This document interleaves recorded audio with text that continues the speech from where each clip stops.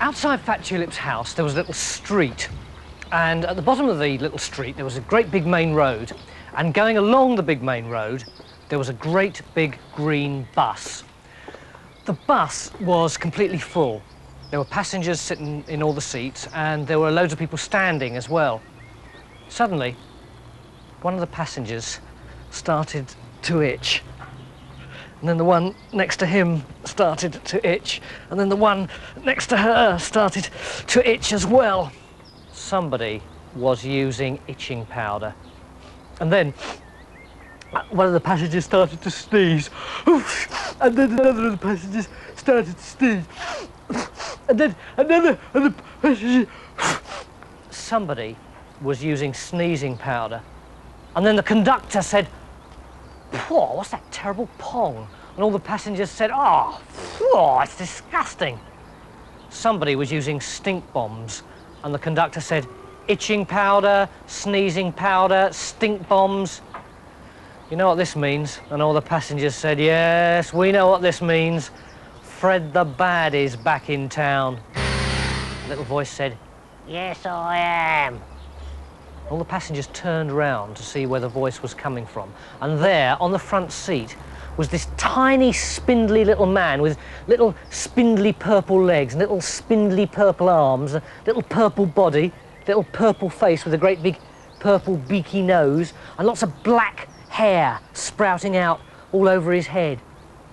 "I'm Fred the Baddy," he said. "I've escaped from prison and I'm coming back to town to see my best friend. I've sent him a message to tell him I'm coming." Who do you think Fred the Baddy's best friend could be? Fat Tulip was in the kitchen when suddenly he heard the postman coming up the path. "Oh, he's got something for me," he said. It's probably a late Christmas present, or an early birthday present, or a Valentine's Day card, or a Mother's Day card. Suddenly, he heard the thunk of something coming through the letterbox. "I'm going to go and see what it is," said Fat Tulip. Oh no! It was a kipper with a stamp on it. "I know what that means," said Fat Tulip. "It means Fred the Baddy wants to come and stay. I can't stand Fred the Baddy. He wants to be my best friend, but I get into trouble every time he gets anywhere near me." I know what I'll do. I'll pretend that I'm out. And he got some paper and he wrote up a big notice that said, "Fat Tulip has gone away." And he pinned it up on his front door. "Now," he said, "I've got to make absolutely sure that Fred the Baddy doesn't want to come in here." So he made some incredibly pongy stinking mixture. He got all the disgusting, revolting, pongy things that you can possibly think of, and he put them in a bowl. Oh, and he stirred them all up. And then he tipped them into a load of cups and jars and buckets. And then he stuck them all over the kitchen. "Ooh, he said, "that'll stop Fred the Baddy." And then he went upstairs and hid under his bed. Fred the Baddy marched up to Fat Tulip's door. He saw the notice, pulled it off, and ate it. "I can't read," he said, "but I expect that notice said, 'Welcome to Fred the Baddy from his best friend Fat Tulip.'" But it didn't, did it? Fred the Baddy opened the door and went inside.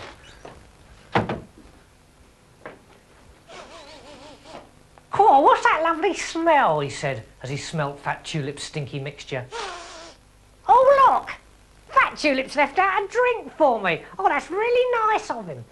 And one after another, he drank all the little cups and all the little jars of stinky mixture. "Oh, lovely," he said. And then he opened the kitchen door to go upstairs. But crash! An enormous bucket of stinky mixture, which Fat Tulip had left on top of the door, fell down on Fred the Baddy's head. And went all over his face and his shoulders and his arms. Said Fred the Baddy. "What a good joke! Now that is what I call really funny." Meanwhile, upstairs, Fat Tulip heard the crash of the bucket, and at the same moment, he saw Inspector Challoner, the local policeman, coming up the garden path. Do-do-do-do-do-do-do-do. He's here, Fat Tulip shouted. Inspector Challoner, Fred the Baddy's here. He's downstairs in the kitchen. Ah, great, Squire, said Inspector Challoner. Fred the Baddy's just the person I'm looking for. Inspector Challoner burst into the kitchen, but Fred the Baddy had disappeared. They looked all through the house, they looked in the garden, but they couldn't find him anywhere. Perhaps he was in the orchard. Down in the orchard, all the washing was hanging out on the washing line, and Fred the Baddy was pulling things off and trying them on. Inspector Challoner called out, "Is there anybody there?" And a voice from the other side of the washing line said, "Yes, but I'm no one special." Inspector Challoner burst through the clothesline and saw Fred the Baddy disguised as a little old lady. "Good morning, madam," said the inspector. "What are you doing?" And Fred the Baddy said, "Good morning. I'm a little old lady and I'm going to market to buy myself a pig. I'm going to call the pig Humphrey and it'll be my friend for the rest of my life." "Thank you, madam," said the inspector, and rushed back to the other side of the washing line. There, on the other side, was Fat Tulip. "Was that Fred the Baddy?" said Fat Tulip, and the inspector said, no, it was a little old lady who was going to go to market to buy a pig called Humphrey. "But, Inspector," said Fat Tulip, "we haven't got a market. That wasn't a little old lady, that must have been Fred the Baddy." They rushed through to the other side of the washing line again. But Fred the Baddy had disappeared. "Inspector," said Fat Tulip, "he must have jumped over the garden wall." "Don't worry," said the inspector, "I'll jump after him." And the inspector jumped over the garden wall into the next garden. And there, ahead of him, he saw a little old lady. He hurtled up to her, he grabbed her round the knees, and he said, "Fred the Baddy, I arrest you in the name of the law." And the little old lady said, "Leave me alone, I am an innocent little old lady. Go away before I call the police." And then Inspector Challoner saw another little old lady, and he rushed towards her. And then another one, and another one, and another one, and another one, and another one, and another one. "I arrest you all in the name of the law," said Inspector Challoner. "Leave us alone," said the little old ladies. "We are innocent little old ladies, and we're having a nice afternoon playing bingo in this garden." And they started hitting him over the head with their handbags and their bunches of dried flowers and their loaves of homemade bread. Inspector Challoner sat on the grass and burst into tears. Soon, the little old ladies had finished their game of bingo and they went indoors to raffle a cake. All except one little old lady who seemed to feel sorry for the inspector. "Hello," she said. "You upset?" Said the inspector. "Do you like a drink?" Said the inspector. "Nice cup of tea?" said the little old lady. "Yes, please," said the inspector. "Here you are then." "No," said the inspector, "that's not a nice cup of tea at all. That is horrible stinky mixture." "Yes," said the little old lady. "Funny joke, isn't it?